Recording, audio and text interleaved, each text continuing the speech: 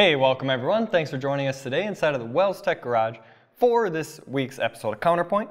I'm again joined here by Adam from the catalog department. Thanks for having me, Mike. Thanks for being here. So today, guys, we're going to be talking about TPMS or Tire Pressure Monitoring Systems. In front of us, we got a whole bunch of different stuff. Why, Adam, why are we talking about TPMS today? Basically, it's because of the 2008 mandate that the federal government put in place that all cars must have some sort of tire pressure monitoring. Okay, and I guess the most efficient way or the easiest way that they've come across is to go ahead and throw some sensors in the wheels to actually monitor the pressure. Downside of that is the fact that these sensors have batteries in them. They don't last forever. Exactly. So those 2008 vehicles, they're starting to go bad. In the industry, we see between 5 to 7-ish years on battery life. You can see them up as far as 10. So if you haven't run into TPMS issues already on your vehicle, chances are you will be shortly. It's coming through. Exactly. So sitting in front of us here, we got 6 different boxes of sensors. How come there's so many here? Well, there really aren't that many here. Okay. These 6 sensors right here cover 95% of vehicles on the road. 95% of the vehicles on the road. Exactly. Wow. Yes. If we had OE sensors here, it'd probably take up the whole fill table, up the table, right? exactly. There's probably hundreds, right? It'd be hundreds of sensors. So 6 different sensors here, and they can cover 95% of the vehicles on the road. But really, in all reality, guys, there's really only 2 different sensors out there for your vehicle. There's going to be a 315 megahertz sensor and a 433 megahertz sensor. And that's going to be the way the sensor electronically communicates back with the module that's receiving the information from the tire. Now, we have 6 different numbers here, Adam. What's the difference between the 6 numbers? Basically, it's the style of the valve stem. So okay. You have a rubber valve stem. Sure. You have a black aluminum. Okay. And you have a silver aluminum.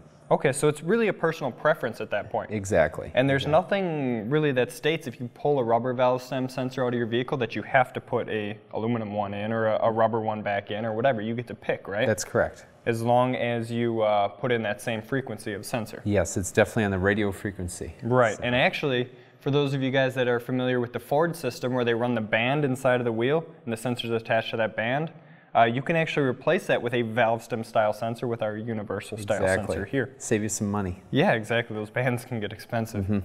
All right, so why don't we pull one out of the box and see what we got? Today I'm going to work on the TPMS6. We're going to pull that right out, that very right. example. So, first of all, we have a serviceable valve stem. Okay. So, this is a black aluminum. Okay, so if I'm doing a set of tires on my vehicle, I already have these sensors on. I can service just the valve stem by itself. Yes, that'd be a TPMS9 or TPMS10. Okay, So. and this is only of the aluminum valve stems, correct? Correct. The rubber valve stems are not serviced presently.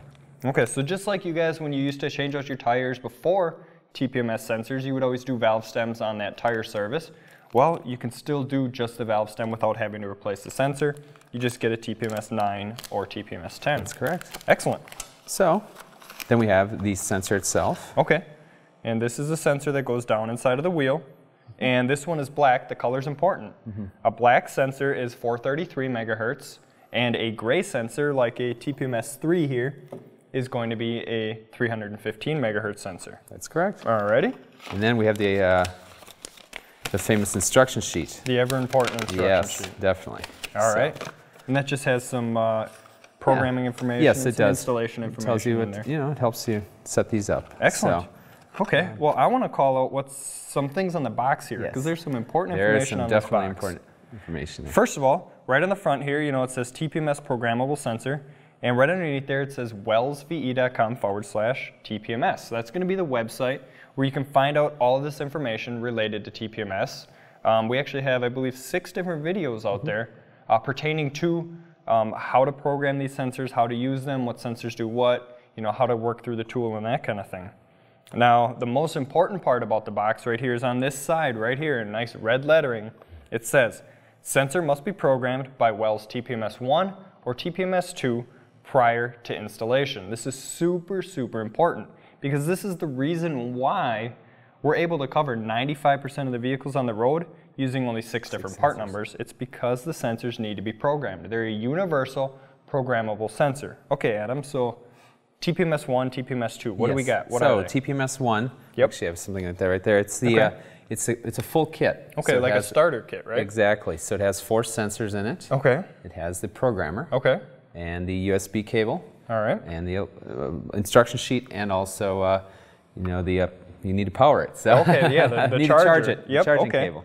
And the TPMS2? That just excludes the sensors. Otherwise, it's the rest of the cable. Okay, so it's the tool, yes, essentially. The programmer in TPMS2. To make it work. TPMS1 is going to be the starter kit, and it includes 2 315 megahertz sensors and 2 433. That's correct. Okay.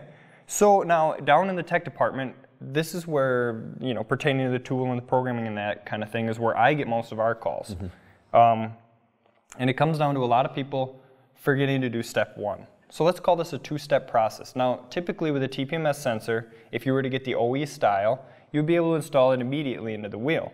Unfortunately, if you pull our sensor directly out of the box and install it in our wheel, or in your wheel, you're going to have to remove that sensor. Yes. Unfortunately. Yes, unfortunately. These sensors, again, are going to come out of the box. They're going to come out blank. They Yes. need to be told what kind of car they're going in because, again, they're a universal programmable sensor. So this sensor currently doesn't know if it's going in a Mercedes or a Dodge or a Chevy or a Volkswagen or whatever. It has no idea. You have to tell it what kind of vehicle it's going in, and that is done with the programmer. Now, our Wells TPMS sensors, universal sensors, have to go in the Wells TPMS programmer and vice versa. The only sensors that can be programmed with the Wells programmer are the Wells sensors. So you take the sensor, install it into the tool. Physically has to be installed into the tool. It can have the valve stem mounted on it. It will fit. Then you have to push up this little tab right here and lock the sensor in place. Turn it on, go through the menus to select make, model, and year. And after it says it's been programmed successfully, you're finally ready to install it into the wheel at that point. So if you have any questions on programming or anything like that, there are 3 different options for programming. You'll find all of those videos out on our website to do a full walkthrough on that. But the important thing that I want to note here, guys, is that this is step 1. Okay, we have a 2-step process here. We have to program the sensor first before it can be installed in the wheel. Otherwise, you're going to have to do double the work and unfortunately pull them back out of the wheel. Yeah. So after the sensor's been programmed, it's just like the OE style sensor then at that point. It's ready to go in the wheel, and then the relearn process is ready to be done. Now, benefit of our tool is it's able to relearn any manufacturer's sensors.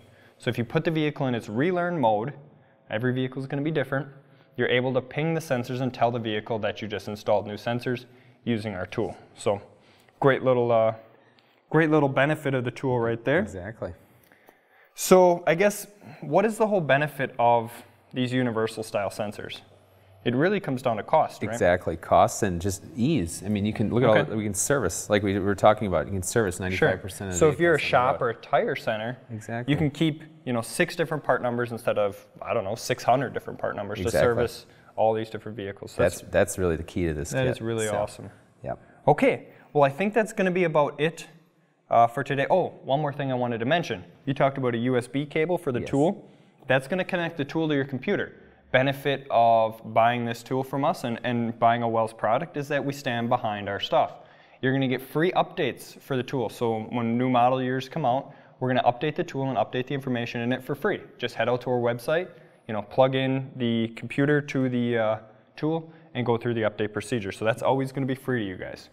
So every year when a new model comes out, we'll take care of that update. Exactly. So okay, well I think that's about it for me. Did you have anything else? Yeah, that's it for me too. All right, just to bring it full circle and bring it back around, we have universal TPMS sensors, 6 different part numbers, but really only a 315 or 433. It's personal preference on what valve stem you want, and it's a 2-step process. The sensors need to be programmed before they go in the wheel, and then relearned to the vehicle after that.